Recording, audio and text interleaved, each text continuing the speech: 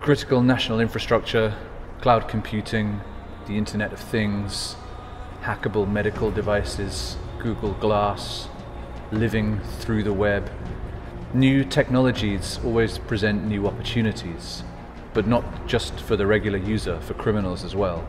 Project 2020 was designed to bring together thought leaders from around the world to consider the opportunities and the challenges posed by this new technology, and to give constructive advice to try and face up to possible futures.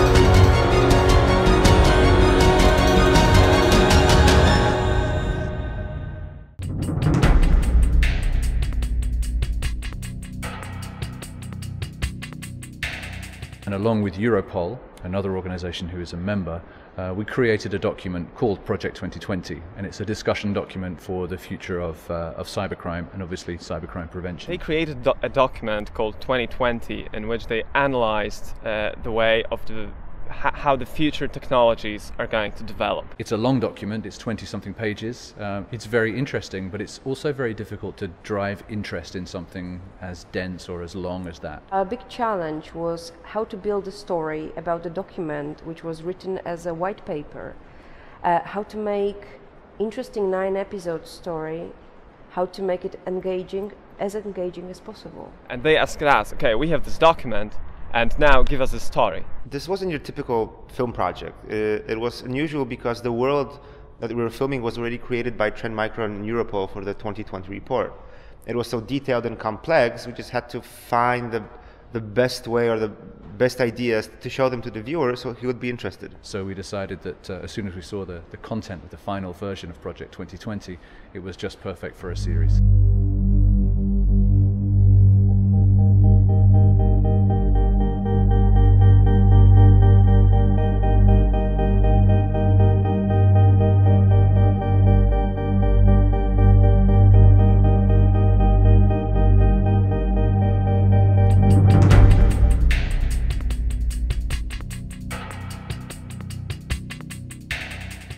Casting was crazy because we were casting actors from all around Europe, and we were doing it through the internet. We checked the pictures, we checked the films which were available online for them. Thousands of emails, hundreds of demos, and it took us 2 months to just go through them all and filter out the best ones that we liked. Chris, we have people from Germany, we have people from the UK, we have even people from Vancouver, but this way we actually made sure that we have actors which are perfect for this role.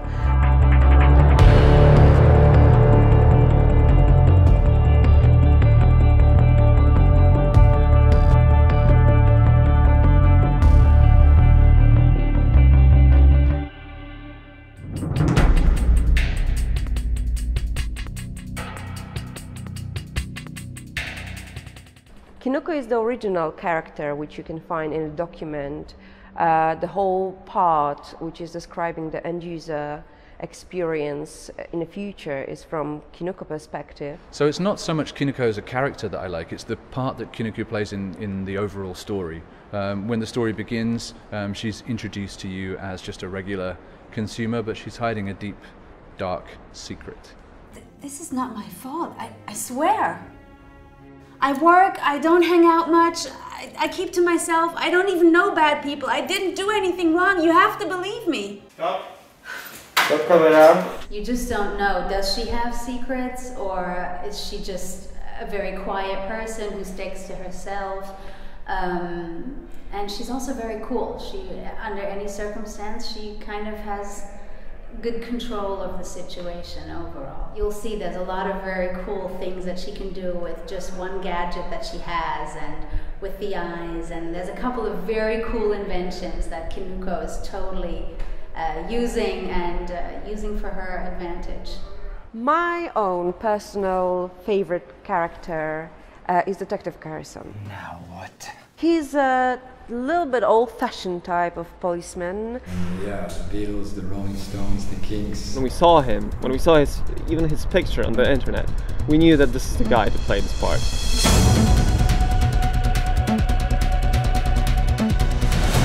Playing Police Captain Harrison.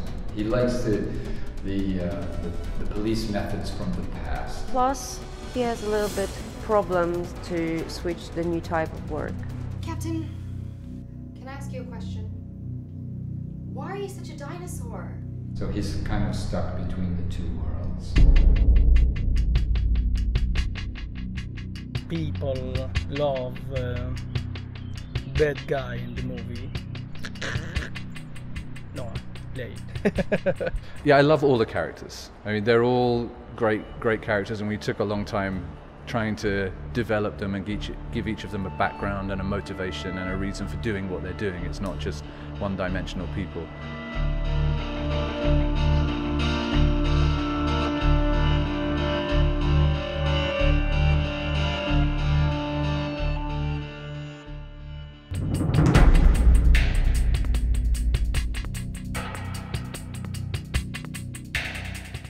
One of the best things for us about working with Black Rabbit is that we still get to have very substantial creative input into building the storyline, building the characters, writing and editing the script. We're on set every day, noting changes that we want to make in the shots. So it's a real collaborative effort, and it's great to be that involved in the creative process. When you think corporate video, you imagine bigger logo, product placement, and this sort. This is not it. This is branded content. This is going a step further. From reading the final version of the document through building a story, doing a casting, selecting places to shoot in, until the first day of shooting, it took us 6 months. It was the middle of production, 4th or 5th day. I arrive on set early in the morning, and Jagoda's there and greeting me and saying that Rebecca, our actress, had a car accident just a few minutes before, and she's in the hospital with a broken elbow. I thought, well, this is over. I mean, what are we gonna do? What's she gonna do? What's gonna happen with Rebecca? And after a couple of hours, Rebecca came back. We talked about it.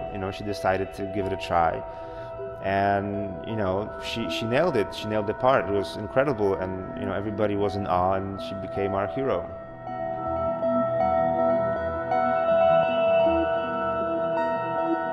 I love pop culture, so does Bastian, so does Rik, and a lot of our crew. And during the whole shoot, we were figuring out ways to put some references and elements of different science fiction classics into the series. A lot of them was, of course, Blade Runner. We had these small paper unicorns made by Rik and Kasia, and we placed them in different parts of the scenes. And this was our way to make a tribute to the sci-fi classics. So we put a lot of hidden references in the scenes and in the different places and the different locations. So hopefully the viewer is going to have a lot of fun finding out the secrets and the hidden elements all around the set. But what we are showing in our series is that also technology brings the risk, and we are enthusiastic about technology. We believe in technology, but at the same time we need to be aware about the risk, and we need to know how to prevent them. Project 2020 was perfect for Trend Micro. We're a company that's always had a reputation as being forward-looking and forward-thinking. And making a film of this nature with such a wide audience really gives us a chance to demonstrate that that's who we are.